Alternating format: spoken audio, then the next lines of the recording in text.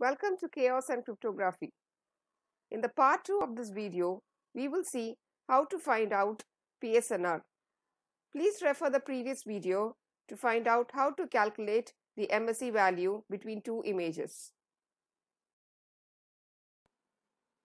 The link of the part 1 video is given in the description box below. PSNR stands for peak signal to noise ratio, and it is an expression for the ratio of signal power to noise power. It is estimated with the formula PSNR is equal to 10 log 10 of R square by MSE. R is the signal power and MSE is the noise power. In our case, the image is considered as a signal, and an 8-bit image has a maximum intensity of 255, and so that is taken as the R value. PSNR is expressed as dB.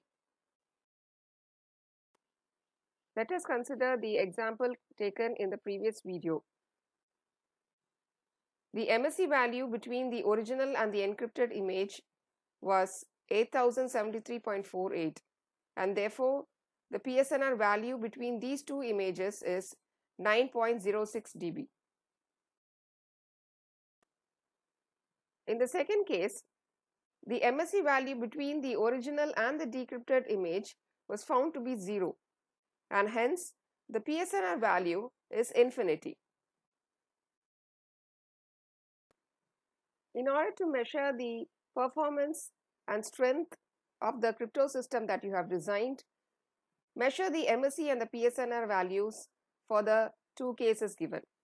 In the first case, if you get MSE value to be high and PSNR to be low, and in the second case, if you get MSE value as 0 and PSNR as infinite, then your system is a very strong one.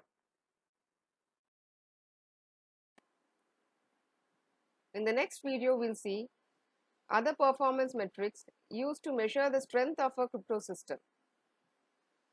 Thank you, and stay tuned for more videos on chaos and cryptography.